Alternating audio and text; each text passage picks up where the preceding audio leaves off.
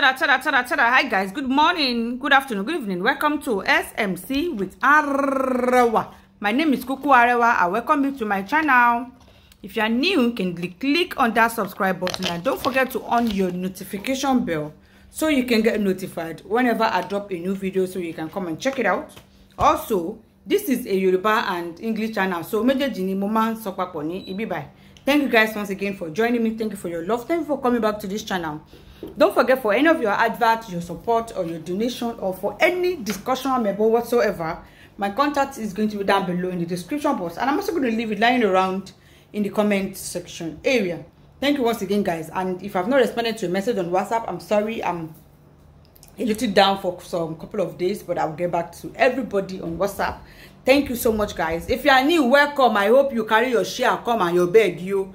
And for the returning fans, you know now, thank you for stopping by once again. Let's get into today's amebo. Auntie Laide bakare. Auntie Laide bakare, naked photo is I don't know, it's everywhere on WhatsApp. Tí oúnjẹ bá kúrò nínú ìṣẹ́ àbùṣebùṣe, èyí ló mú ilé-iṣẹ́ Lake Holland International Limited ní ìlú Abẹ́òkúta ní Nàìjíríà àti Legacy Africana Market ní ìlú New York ní ìlú Amẹ́ríkà tí wọ́n pawọ́pọ̀ gbé oúnjẹ jáde. Legacy Foods. Legacy Foods. Oríṣiríṣi oúnjẹ ni Legacy Foods ní. Wọ́n ní gàrí Ìjẹ̀bú, gàrí Lẹ́bù, yellow gàrí, rice ọ̀fadà, èlùbọ́ iṣu, èlùbọ́ ẹ̀wà, èlùbọ́ ọ̀gẹ̀dẹ̀, èlùbọ́ funfun, sẹ̀mó, òróró, epo pupa, oyin àti bẹ́ẹ̀ bẹ́ẹ̀ lọ ni ó wà ní iléeṣẹ́ yìí. Kò sí ohun tí ẹ wá dé ọ̀dọ̀ wọn tí ẹ kò rí. Ṣé àbọ̀tà ni, irú ni, ata gígún ni, ògùrọ̀ ni, tàbí èròjà ọbẹ̀. Ẹ kàn sí wọn lónìí lórí ẹ̀rọ ìbánisọ̀rọ̀ ti Nàìjíríà 090-202-25804 tàbí ti Amẹ́ríkà Legacy Africana Market lórí ẹ̀rọ ìbánisọ̀rọ̀ +19293-535-385. Kódà tẹ́ bá ní àwọn ẹbí ní ìlú Nàìjíríà, ẹ lè sanwó fún wọn ní ìlú òyìnbó kí wọ́n gbóúnjẹ fún wọn ní Nàìjíríà. Bóyá ẹ̀dẹ̀ fẹ́ máa tún tà, wọ́n máa ṣe ti ọ̀dọ̀ yín fún yín. Ẹ kàn sí wọn lónìí. Legacy Foods. Legacy Foods. Legacy Foods. Let's get into the main show. So yesterday, this Yoruba actress that is popularly called Omoboti, Biola Okeowo, biodun okeowo. Her name is biodun okeowo. She came out yesterday to say something. She made the video talking about that concerning a rumor. Let me play that video that she made so that we can analyze it.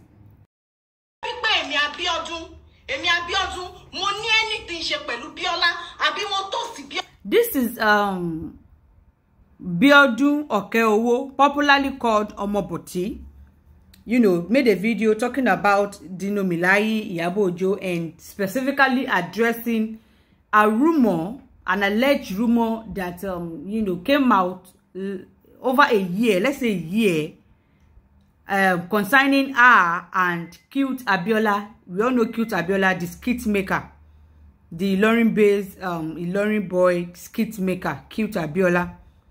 And so that is what she's addressing.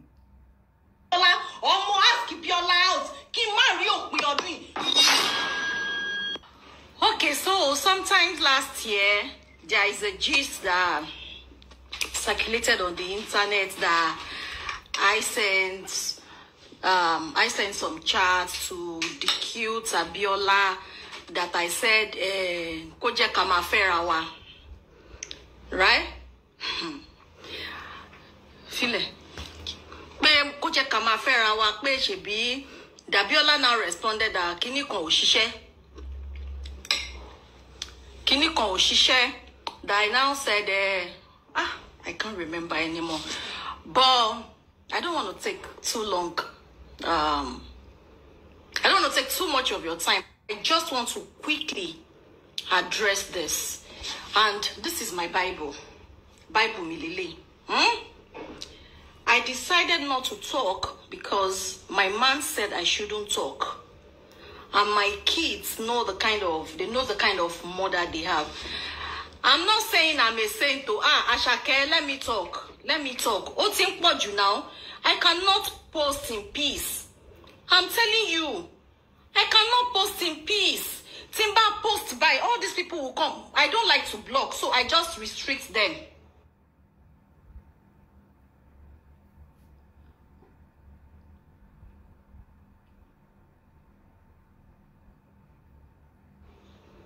I restrict them. Sure, you understand? I restrict them, but I'll just let it. I don't like to bandy words with my fans or fight them or anything.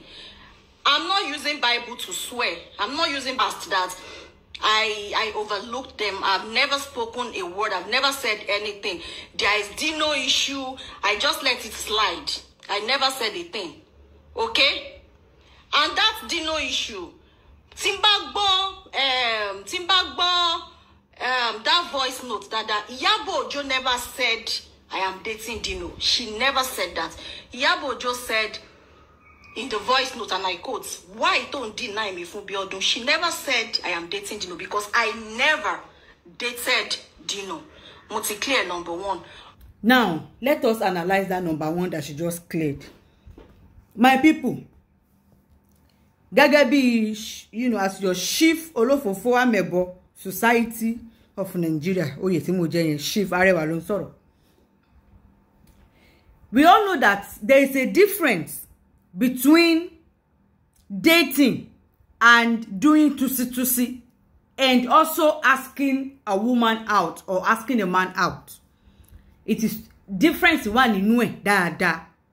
O lè báyàn o lè dóyàn kó má fẹ́ ẹniyẹn kẹ́ má fẹ́ ra yín kẹ́ dóra yín lásán. O lè tosi o lè má tosi obìnrin kó do.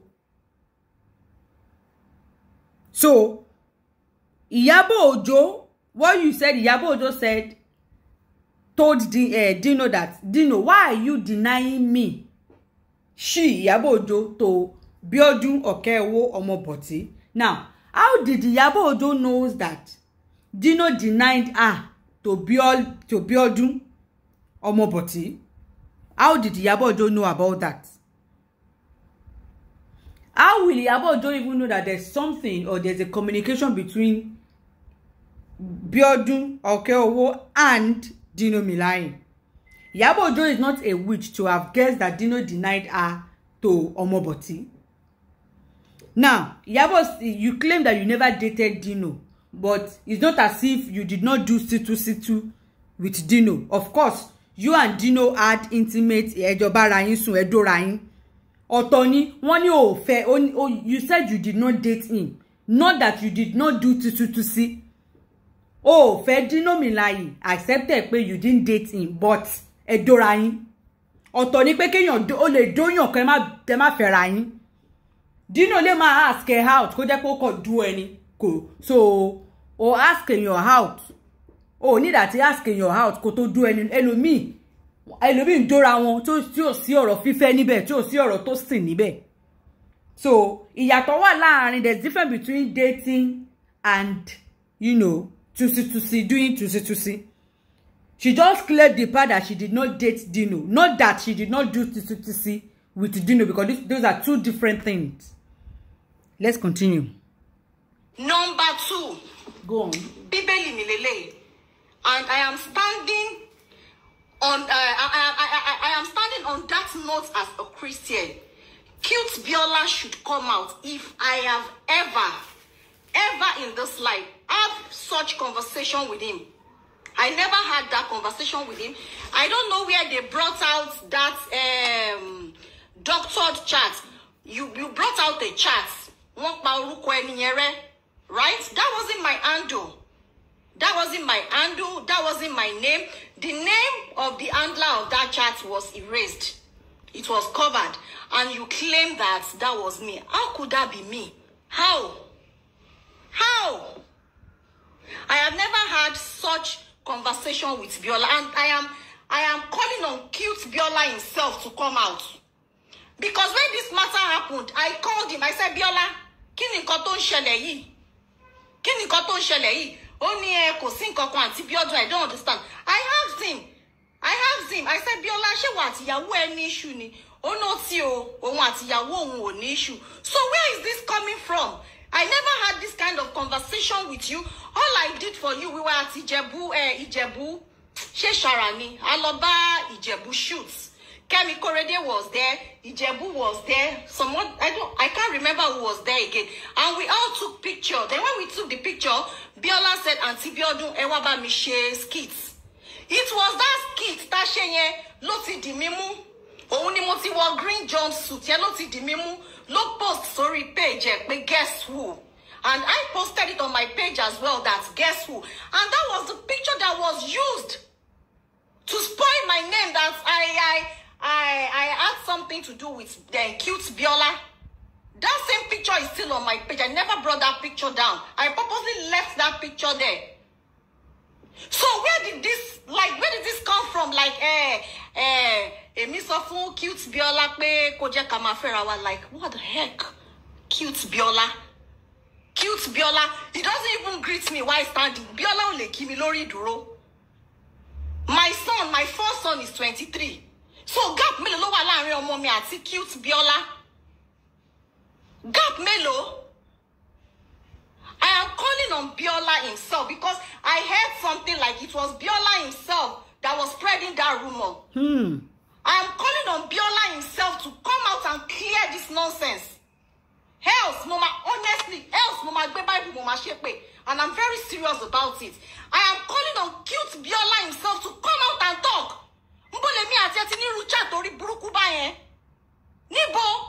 I'll finish my amala. Honestly, this is annoying now. Oh, annoying now. Cute Biola himself should come out. If you tell me at the niru chat bayen, I don't look for trouble. I don't talk. And no matter what, I don't talk. All I face is my business, my influencing business, my personal business, my kids and my man. Where is that coming from? Where? I cannot post in peace since last year. So people who just come on my page calling me cute Abiola Ajeku, you are an Agbaya, you are Kinikon, what I never did. Fair on me, please don't tell me to drop Bible, please. Don't tell me to drop Bible, please. My daughter is here. She knows I don't do this. But this is getting too much. It's getting too much on me. Koda now. You people who say, well, somebody should not talk. On my page, I saw somebody saying that, why did you keep quiet for so long? I don't know, when you talk, they say don't talk. What do people want?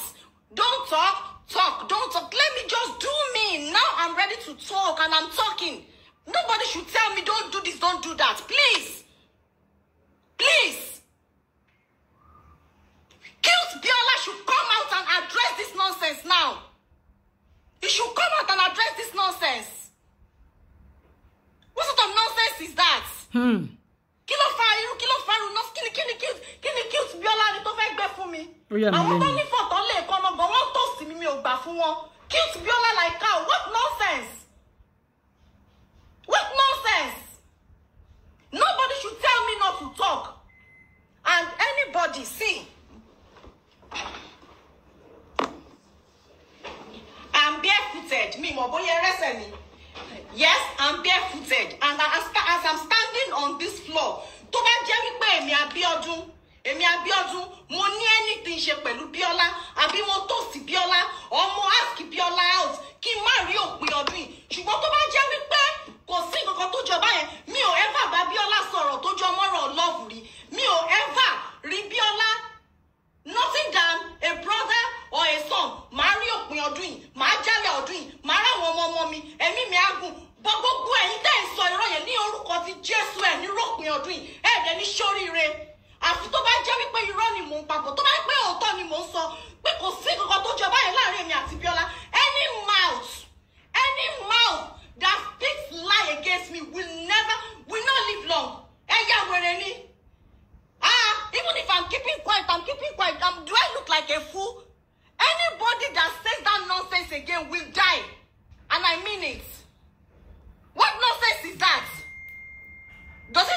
a joke? I'm calling on Biola now. Biola Bota Kowasaro. Biola, just come out and talk. What nonsense? Biola, come out and talk. I'm calling on you to come out and talk. Help! Biola, I'm calling you to come out and talk because I heard that you are the one spreading that stupid rumor. I did a skit for you. Whoa, for me, 1 naira. After that skit in Ijebu, you called me again to come and do a skit for you. I did that skit. You never paid me a kobo. All I'm getting is this nonsense. What if my man is not understanding? What if my kids are not understanding? What nonsense is this? I'm not adding him. I am not adding him. But if you see, I've told me that I can't bring her face to this. Wait. I'm calling him to come out and talk now. Nonsense.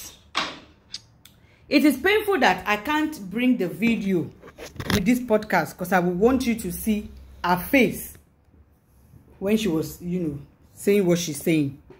If you see her face, you will know that there's a side of her eye that is totally red. Just as if anyone won't bang your leti.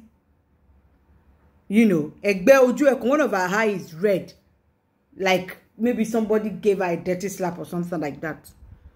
I'm guessing it is probably that our man, Sha. I don't know. Now, this alleged rumor, it's last year, a year.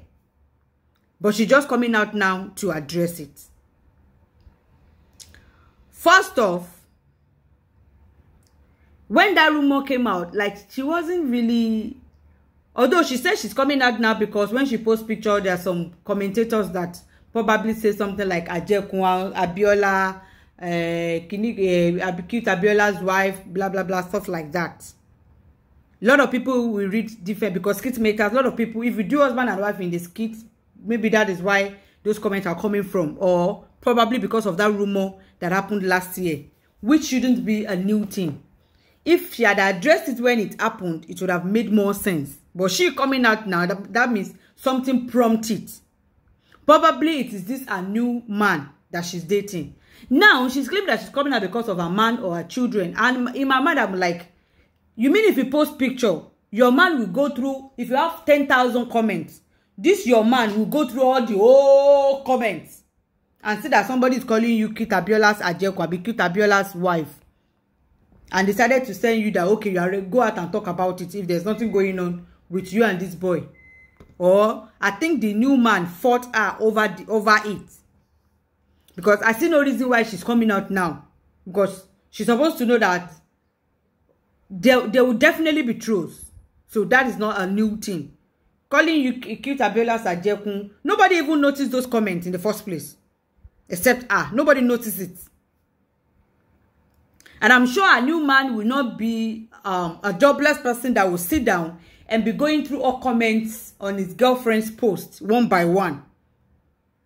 And decided to tell her to come out and address a dead issue of over a year that has no relevance again.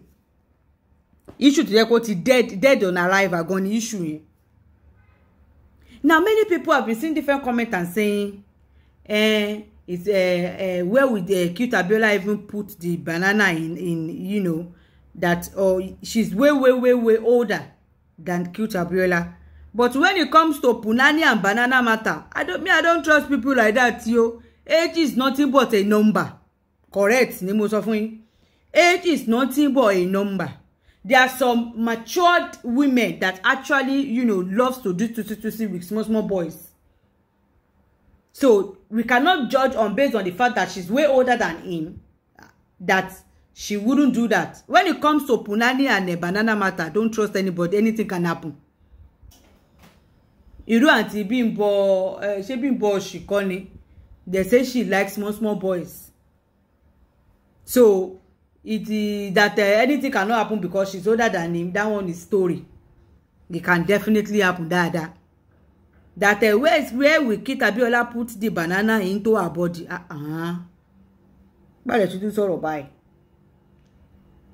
But in my own investigation, I believe that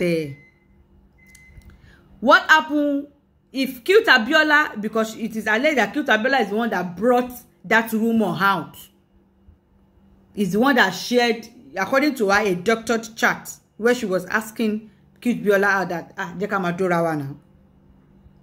She claimed the chat is doctored. And she claimed it is Cute Abiola that brought that rumor out. Let's accept that. Now, let's go to Cute Abiola, although he has not come out to say anything concerning this allegation. But what I think happened based on my own investigation is that truly, this Cute Abiola, is doing fine when it comes to owo financial aspects. I'm not saying he's more richer than biodun okeowo or she's more richer than him. It's not relevant in this amebo. According to my amebo, they said she actually chopped the guy money. Ó dà pé ó gbé Cute Abiola mọ́ra, ó jowó ẹ̀, kò wá fún ní kíní ṣe. Ṣé ó yé yín bẹ́ẹ̀ yẹn? Ó gbé ọmọ yẹn mọ́ra, ó gbowó ọwọ́ ẹ̀, kò wá fún ní tibítibí ṣe. Wọ́n bóyá wọ́n ní nǹkan tó dùn Abiola nìyẹn tó ṣe gbọ́rọ̀ yẹn bọ́ tó ṣe create ọ̀rọ̀ yẹn bọ́ ta. Because all these people, they do a lot of things for clout. Ó lè fẹ́ fi promote ara ẹ̀ nígbà náà. Ṣùgbọ́n wọ́n ní rárá. Gẹ́gẹ́ bá ṣe gbọ́ àmẹ̀bọ yẹn o. Wọ́n ní ó gbé Biola mọ́ra.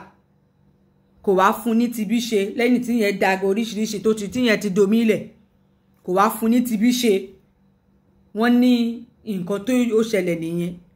Tí yẹn fi create ọ̀rọ̀ jáde because it wouldn't have been the wife of that one.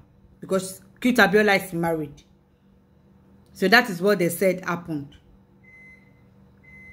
Again, she said she never dated Cute Abiola. She didn't mention that she never do anything tusi. Although they didn't do any tusi.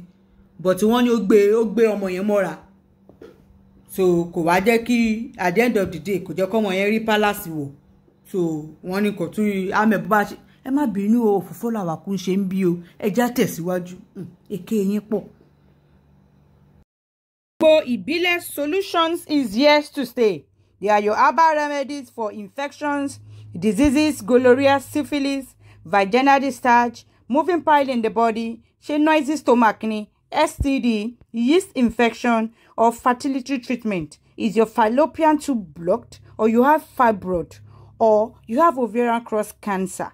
Arthritis, is it low sperm count? Abi won tayin lofa ni. Agbo Ibile Solutions. They are the confirmed one. No, just order.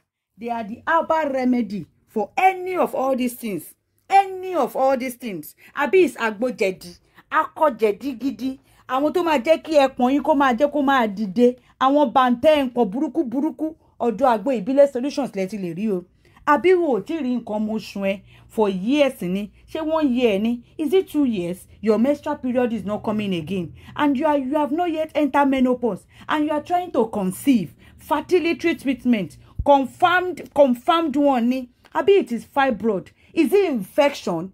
Emo, we women, infection normally deal with us. Some people are having difficulties conceiving and it is because of infection. And you've tried all possible bless. Yes, you are not seeing any reason to it. Come to Agbo Ibile Solutions. When it comes to, they are the #1 solution to fertility treatment. They are the #1. Whoa, people are getting pregnant. Lopo new. They are confirmed.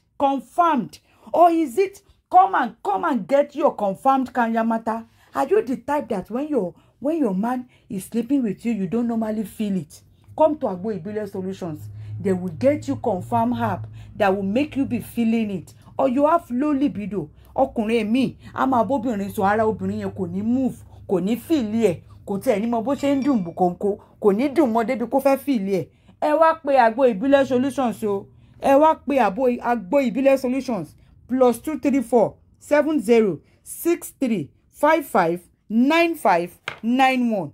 Again, +234 70 63 55 95 91. Agbo Ibile Solutions. Àwọn ló lè ṣe. They deliver worldwide. Bad at this kind of ringtone. If you